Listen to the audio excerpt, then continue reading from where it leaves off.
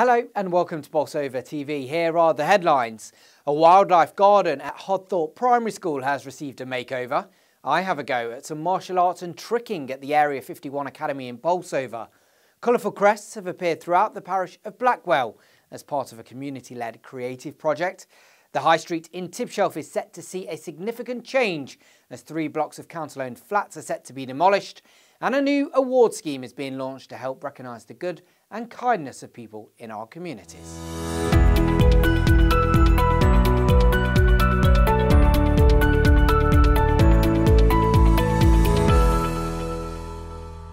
But first, a £36 million scheme that will breathe new life into the local economy has started. Bolsover Homes aims to deliver up to 400 new homes over the next 4 years. This ambitious project will see good quality, long-lasting council housing built to high sustainability standards and will help keep bills low for tenants, reducing the carbon footprint of the district. One of the key aims of the programme is to invest in the local area by spending locally, and it's proposed that 80% of subcontractors will be sourced from within a 20-mile radius of the sites. We went along to the launch event in Whitwell and spoke to those involved. So the weather's pretty miserable, but the news that we're talking about is a lot more uplifting. I'm not going to be the one telling you about it, though. I've got local councillor Sandra Peake alongside me. Sandra, if I can just bring you in and just ask you to explain why we're here today and why it's such an exciting day. It is an exciting day because it's the first site where we're going to start, Bolsover Homes are going to start building 400 homes across the district. This site is the first in Whitwell. So great that it's going to be built here and we can see it sort of come together, but also great for local contractors as well because it's good news for them as well. It is good news, yeah, because we use 80% of local workforce and we have done that in other areas, so that's great for the local community. Now, of course, these houses wouldn't be built without a contractor. I'm joined by the project manager, David Pearson. David, how excited are you and your company to be involved in this project? Well, I'm really excited. This is actually the second phase for me. I've been involved with building houses for Bolsover District Council for over four years now in the first framework. So this is really exciting to be awarded the second framework. And it's a testament to the good work that we previously did. So, yeah, we're here today to mark the first of hopefully over 400 new homes, and in 4 years' time we'll be back again celebrating finishing 400, I hope. 400 seems a lot, but I'm sure 4 years you'll get it all done. I'm not doing it all myself. There's a big team behind me, so yeah, we'll get it done. We're delighted in Whitwell that we are the first area on this tranche of houses to be the ones that are going to be first built. So there are those here, there are those at Doles Lane, there are some over the way at Bakeston Moor, and there are several more within the local community. We've got a good waiting list within Whitwell itself for council houses, so there's great excitement in the community and across the whole district for this exciting project. And when you sum it up like that, it's a huge project, but a great project to be a part of. It's a massive project. We've invested over £30 million in it, and we're very proud to be working on this and setting an example for all district councils across the whole country. It can be done. Let's get on and build social housing. Social housing is the future of housing shortages in the country. There you go. You heard it here first. Watch this space. This place is about to change over the next few years. Tom, thank you. Thank you. So we've come down to Newton to take a look at some very creative and colourful crests that have appeared throughout the parish of Blackwell. Since June, local residents from Blackwell, Hillcote, Newton and West Houses have all been busy transforming their local area as part of a community-led greater creative project with the pottery in Alfreton. The Create a Crest project saw local residents use soft clay tiles that could create their own house crest. 400 tiles were produced, over 300 have been returned and are now displayed across the villages to commemorate community spirit. I'm delighted to say that I've been joined by Tony first of all. Tony, I'll bring you in. Tony's had a big hand in this. Tell us how you've been involved and how proud you must be to see these across the village. I think they're fantastic. It's been a fantastic response from the whole of the village. Basically, my job has been to receive the tiles from the pottery, the basic clay tiles, and to advertise that we've got them and to distribute them to anyone that's interested. And a lot of families have been involved, but actually it's gone all through the age groups, from, you know, tiny tots to people even older than me. So yeah, it's been a great success. When you thought about this, when the lockdown happened and you were thinking about other ideas of how you would bring it together, did you ever expect a response of 400 people? No, not at all. I think it was just, well, I think everyone was just knocked out by the whole idea. It's brilliant. The final result, I think, was much better than we could have hoped for. It was just mind-bending. I'll bring in Dave and Nick from the pottery. Tell us about your involvement, because you've had just a bigger part to play in this as well. Dave, we'll come to you first. Tell us about how you brought this together. Well, initially we were given the tiles, given the project, and we had to cut the clay, roll out the clay, cut it all to size to make the tiles, so that was quite labour intensive. And then we did the instructions, produced the instructions so we could send that out to people, and then we just let them roll with it. Very proud to be involved. It was great that we were asked to join in with this. It came at a really poignant time, really. As everyone was feeling really isolated, it was a really good inclusive thing to bring families together and just show something of how they were feeling. I have to ask about the level of ability that we are seeing on show. Were you surprised at that? We've seen some amazing things. They've come up with so many different ideas, and you can see all the little family things and little family traits. Yeah. Well, I'm sure you'll agree there are some excellent crests on display, but it doesn't stop there. Because over the next 3 years, thanks to funding from the Creative Civic Change, Greater Creative are working towards making Blackwell Parish a community-led and proud parish that proactively commemorates and celebrates its people and places. So watch this space for even more exciting events that the whole parish can enjoy. Children from Hodthorpe Primary School have been busy putting the finishing touches to their refurbished wildlife pond. Situated in the school grounds, the pond was set up over 20 years ago and won an award. But over time, the area had become overgrown and neglected, and the pond wasn't holding water. Now, thanks to funding from La Hoist and work undertaken by Planteria Landscape Services, the pond has been relined and the wildlife garden has been reinstated with a small meadow and planting features. On the 14th of October, the school children planted new plants around the pond and officially opened the site so children, teachers and parents can enjoy the wildlife garden. Thank you. Thank you too. Local Barbara councillors David and Maxine Dixon have donated a defibrillator in memory of Tom Henson, who tragically died in 2018, aged 23, of a cardiac arrest while playing football. Situated at the De Rhodes Public House in the village, the installation was donated by Carmel UK Limited and is part of the Tom Henson Charities drive to raise awareness of the location of and the use of defibrillators to help save lives.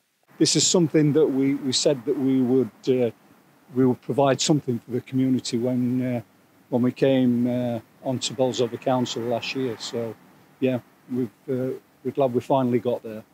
Thanks to the De Rhodes pub for allowing it to be installed on their wall, and Carmel, which is a Barbara-based company. We need to thank them for doing the installation. This should have been installed back in March, but obviously it's been delayed because of COVID. I'd like to thank Maxine and David for very generously putting up the funds for this defib. Defibs are a vital piece of equipment for someone suffering a cardiac arrest. It's very difficult without a defibrillator for people to survive a cardiac arrest. Time is very critical, so the more defibs we can get out into the public, the better the situation is for potential survivability. The High Street of Tibshelf is set to see a significant change. 3 blocks of council-owned flats situated between the village hall and the nursery and infant school are due to be demolished. The flats, which are in low demand, have been the subject of significant ongoing concerns and high levels of antisocial behaviour. Once demolished, the ground will be temporarily laid to grass until it is known whether this will form part of the wider plans to build a new primary school for the village. If not, the land will be used to build better homes for local people through the council's Bolsover Homes programme. Local district and parish councillor for Tibshelf, Councillor Deborah Watson, said the council is working through a stock review and is dealing with a number of sites which hold substandard properties. We have identified several sites across the district, including in Blackwell, Whitwell, Tibshelf and Shirebrook, where we intend to replace poor quality stock with modern, high quality, high specification properties for people wanting to live in social housing within Bolsover district. We believe our residents deserve to live in high quality homes, and high street flat properties fall well below this standard. We build properties to a higher standard than private sale properties by ensuring they conform to the future home standard, exceed the minimum space standards, are secure by design and are energy efficient. The Tibshelf site is a strategically important one in the heart of the village. It is important that any future use benefits and complements the wider strategic ambition of the parish, district and county council. With that in mind, the district will ensure that the future development of the site is in keeping with the location and fits into the strategic ambitions for the area. When the team here at Bolsover TV told me I was going to Area 51, I thought, great, a covert trip overseas to infiltrate the secret Nevada base in the USA. Instead, I'm here in Bolsover at the Area 51 Martial Arts and Tricking Academy. Now, I have to admit, I was slightly disappointed that we're not going abroad, but listening to the noises coming out of the building behind me, it sounds like a very intriguing place with plenty going on. So let's go and see what they do. So we're down at Area 51. I've got Jess, one of the directors with us. Jess, first of all, there's a lot of activity going on behind me. Yep. Tell us all about this, which is a very generic way to start, but for the neutral, for people who don't know what this is going on behind me, can you sum it up? Yeah, of course I can. All right, so this is some of the disciplines that we teach down here at Area 51. So this is part of our competition team. There are 15 in total. We've got some little ones as well. But these guys, they are doing a mixture of some weapon work and also some tricking as well. The tricking is quite an up-and-coming sport. So it's a mix between sort of like free running, gymnastics, parkour, and your martial arts. A lot of people that I've taught that have never done tricking, that have done a couple of sessions, been like, oh, I really find that I can express myself through the tricks. Yeah, it's sort of once you've got the gist of the basics, it's sort of like cooking chicken. You sort of you can add in your flavours and go wild, or you can keep it plain. And how's your cooking chicken? How's your tricking? My chicken's is all right. It's got a couple of flavours. It's good.